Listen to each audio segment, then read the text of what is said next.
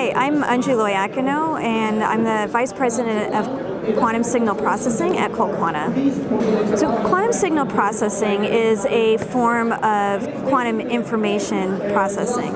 So essentially quantum computing, which we're all pretty familiar with, has gained a lot of traction over the last few years, is a quantum information processing system.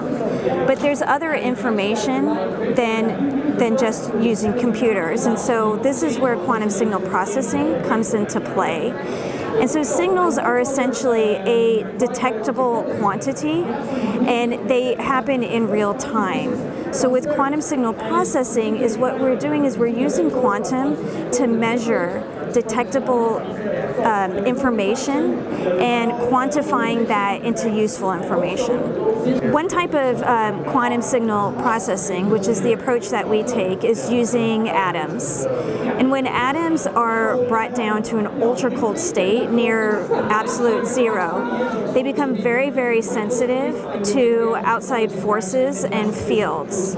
And so you can manipulate or arrange these atoms into certain formations that will make them sensitive to specific fields or forces, such as gravity, rotation, and motion.